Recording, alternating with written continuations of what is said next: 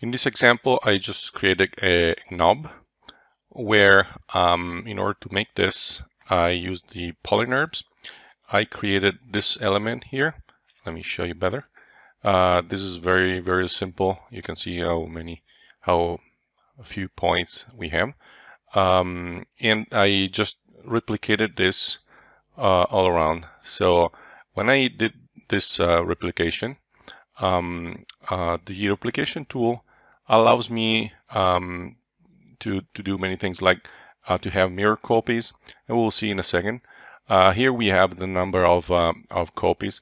So you can play and have how many copies as you want.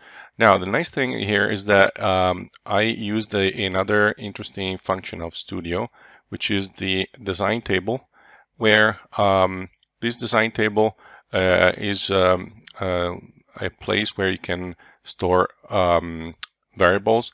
Like I added here the number of copies.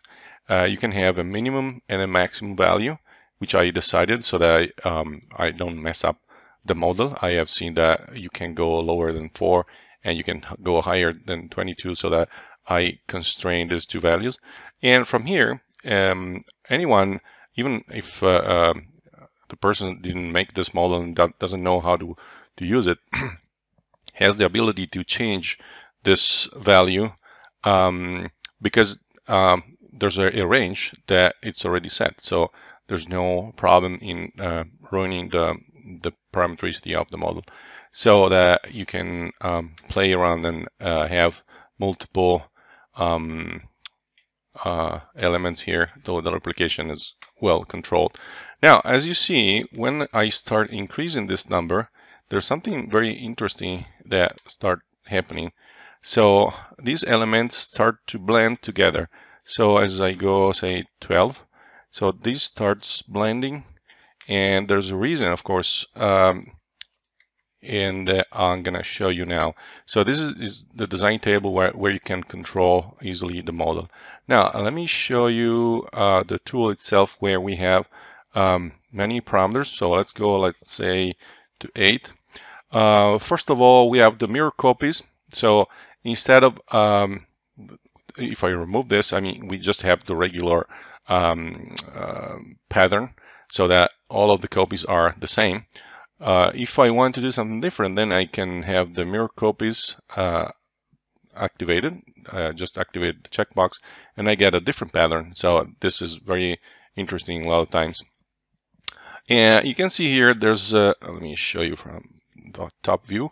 There's a couple lines, this one here and this one here.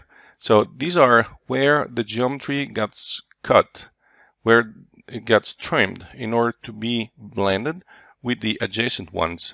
So that if I increase, say I go to 14, you see here, this is going to be cut so that the other one that gets mirrored on the other side is connected and it's blended together. That's the mechanism. So it does everything for you.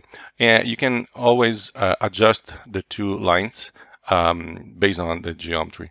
So now, if we want to go higher, we can go as high as 22, because in this case is the maximum. Otherwise, the cutting is not going to work properly. But now I want to show you something else. So we have done our work. Our knob is pretty fine, and I can make a boolean and some fillet, and I'm done with the CAD geometry. But I can also take this one and show the original geometry, and I can play with that, because that's one of the interesting things of Studio, that you do things, but then you can even change them easily and see how the model reacts, and maybe you get new ideas. So of course, as you finish to do it, you save the model, and then you want to play a few seconds just to see if you get a better idea respect to what you got already. So I select a few points. I want, say, to move this up, and sometimes you get results that you didn't think of. So this is, for example, pretty interesting. If I take these 4 points here and I move them down, then I'm gonna have something even more interesting, that it's hard to imagine and to think of. So that now we are saying, now we did a mistake, we went too far, so I go back a little bit. And this is pretty interesting. So you see, what I'm saying here is that not only you can do the work, you can also explore and experiment and see how many other ideas come up. Yeah, it's a matter of seconds sometimes, you see, and you got pretty cool result, which you can like or not, but you didn't spend so much time working on.